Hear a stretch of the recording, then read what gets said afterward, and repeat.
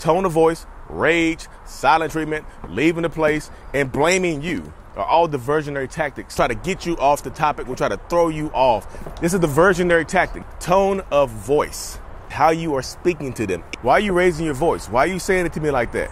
You know, if you're going to talk about something, you need to watch your tone. You need to watch your tone.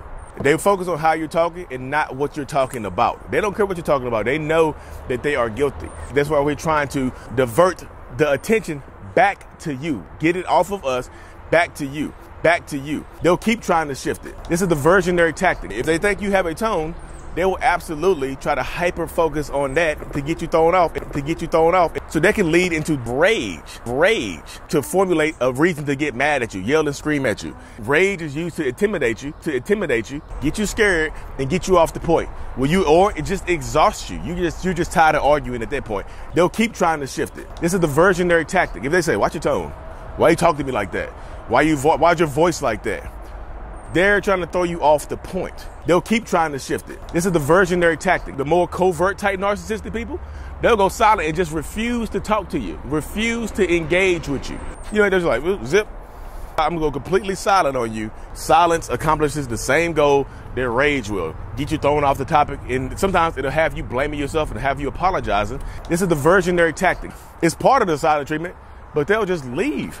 They'll leave the house, they'll leave the room, wherever space you're having this conversation in, they'll just refuse to have it and just leave. I'm not trying to argue with you, and just leave. This is the diversionary tactic. They can also just get real mean and derogatory towards you and start demeaning you and devaluing you. This is the diversionary tactic, blaming you for whatever they have done. It's your fault. They'll keep trying to shift it. It's your fault. They'll keep trying to shift it. This is the diversionary tactic. How you communicate with these people is like literally you have to go straight to the point. When they try to divert you, bring it back to the point. Bring it back to the point. We both know I don't have a tone. I'm trying to hold you accountable, whatever point it is. If they're cheating, if they're lying to you, like bring it back to that point. Don't let them shift it onto something else, because that's what they'll just do. They'll try to shift it. They'll keep trying to shift it. They'll keep trying to shift it. That's a sign of guilt. The shift is a sign of guilt. The shift is a sign of guilt.